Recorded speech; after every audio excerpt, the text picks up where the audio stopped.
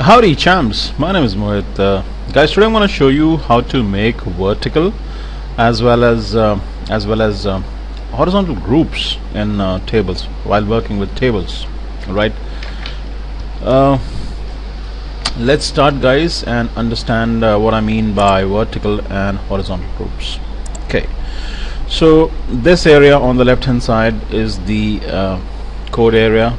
This is the design area, and I'm in the split view, guys. Also have a note that I'm in the classic workspace.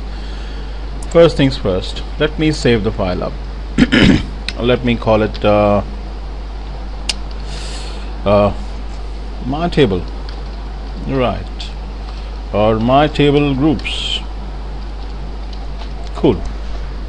Okay, let me give it a title as well. Okay, let me then insert a table. Let me say table, and let me go with the 3 rows and 3 columns. Okay, let the table width be, let's say, 400. I'm fine with the border thickness of 1, cell padding of 2. I don't want any cell spacing, but if I don't want any cell spacing, guys, please don't leave it empty. Keeping it empty and keeping it at 0 are two different things. Let me skip the caption and the summary. Summary is only for the screen readers, does not affect the way the table appears. Okay, caption is just like the heading for the table. At least for this tutorial I'm skipping it. Let me say okay. Right, so we have a table out here which has 3 rows and 3 columns. Cool. Right. Now, guys,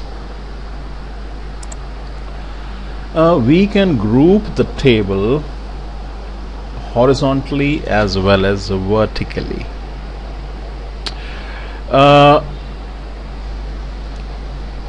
Let's start doing it then. Okay, let me first of all crunch or collapse this code. Right, you see, just after the opening body tag, guys, we have the opening table tag. Okay, and then we have the tr tags, one tr tag, the other tr tags. Basically tr stands for table row. Okay, what I'm gonna do is I'm gonna insert call group tabs. Now let's see what they actually do. I'm gonna hand code it now. Sorry. So I'm gonna say call group. Okay, and then I'm gonna use the span attribute, guys, and then I'll say 2, after which I'm gonna say style. Let me say background color this time. I'll explain in a moment what exactly is going on out here. And let me say beach, that's the background color. Okay, and a width of let's say 125 px. After which let me close the tag up, guys. Let me go to the live view and show you exactly what has happened. Right, so now call group actually creates a group of columns. It brings groups of columns together. When I say span, when I use the span attribute, I'm telling Dreamweaver that I want you to cover the first 2 or span the first 2 columns. Okay, by default you don't need to actually use the span attribute. The span attribute is by default set to 1. That's one single column. But out here, if I need to change that, I can enter a different value. So span means that it's covering a distance or spanning a distance of the first 2 columns. That's a 2, right? And then using inline styles, guys, the style attribute, I want that the background color should be a beach, which is a very mild greenish kind of a color. I'm also setting the width for only for the first 2 columns to be 125 pixels. And if you have a look, guys, these first 2 columns are now just that wee bit shorter in width vis-a-vis the last column. Okay, right. Now let me copy this much and let me paste it just under it. So I'm creating yet another call group, guys, but this time I will not be using the span attribute. And when I don't use the span attribute, in effect it means that I want it to span just one column. As far as the background color is concerned, instead of beach, let me go with bisque. Okay, and let me completely do away with the width. That's because whatever width is left, I would want it to be allocated to the last column. Okay, let me come off the live view, go back in again, and let's see how it has actually affected the table. Right.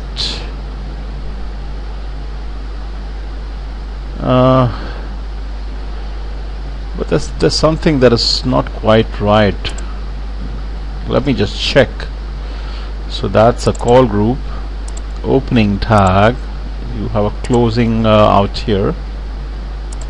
Alright, okay, need an inverted quotes out here, guys, need inverted quotes out here. Okay, now that makes more sense. So basically, using the call group tag, the first two tags I made sure that they have a background color of beach. Okay, I hope I'm pronouncing it correctly. And the last column, which is 400 minus 125 into 2, so whatever is left width-wise is given to the third column. Okay, and it has a background color of bisque instead of beach. Okay, so okay, let me come with the live view, guys. At the moment I come with the live view, you can actually see there are no colors at all given to this table. Let me feed in some values, just any values actually. So whatever. Okay.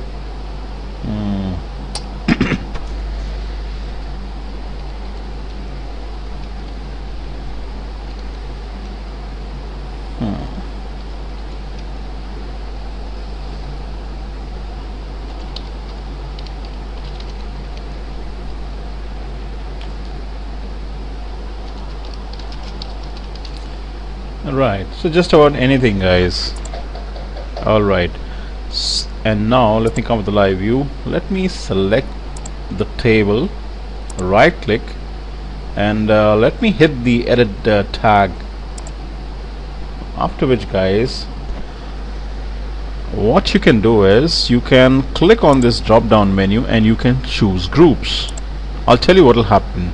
And see, under the rules I've chosen groups. And let me then say okay. Let me take you to the live view first. Right, now guys, have a look out here.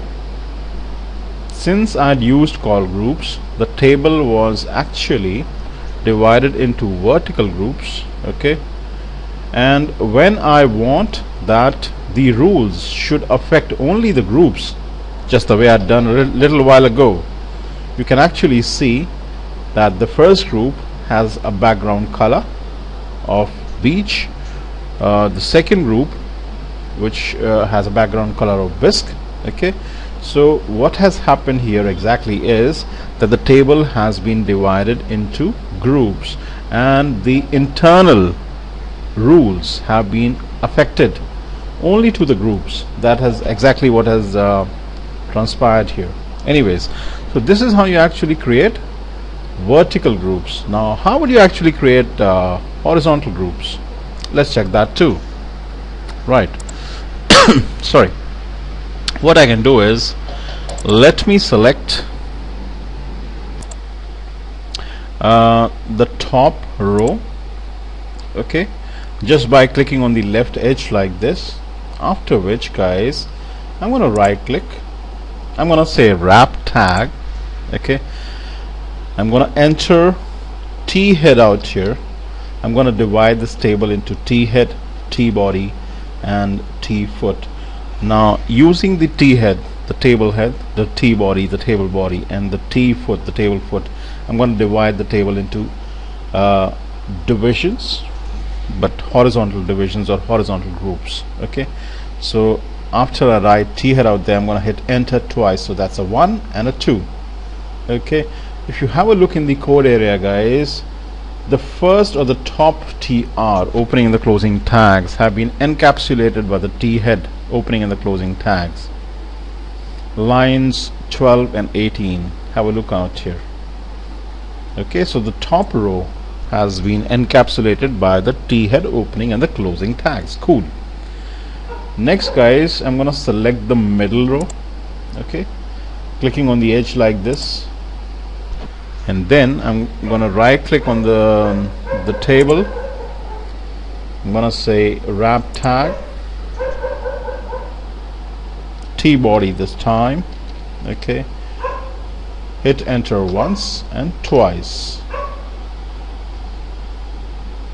Right, and let me show you the code area once again.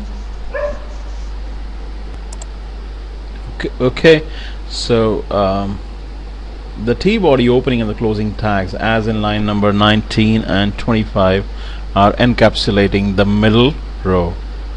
Cool. And likewise I'll do with the bottom row. Okay, select the bottom row by clicking here on the edge, the left edge. Okay, I'm gonna right click, I'm gonna say wrap tag, and this time tfoot for table foot. That's enter once and twice. Okay, and similarly the tfoot opening and the closing tags have encapsulated the third or the bottom row. Right. Okay, let's go to the live view and see what exactly has happened. So guys, the rules that you see, or the lines of the rulers that you see, have affected all the groups, whether they are horizontal groups or vertical groups. So because it has affected the call groups, you see this vertical line, and since it has affected the table horizontally through the T-body, T-head and the T-foot opening and the closing tags, these horizontal rulers or rules appear. Right, let me come with the live view, guys, and let me go right click on the table and say edit tag, and this time, guys, see the rules or the lines are affecting the groups right now. Okay, and as far as the frame is concerned, now frame actually controls the outer border. So I'm gonna say void now, and then I'm gonna say okay, and then I'm gonna take a live view, guys. Right, so guys, this small table actually shows you how you can actually divide a table into vertical groups with the help of call group opening and closing tags, and horizontal groups using the T head, the T body and the T foot opening and the closing tags. So guys, I hope you enjoyed this tutorial. I hope you liked it too, and I hope to see you very soon with yet another Flash and ActionScript 3 tutorial. You have a very good day, guys. Bye bye. Peace.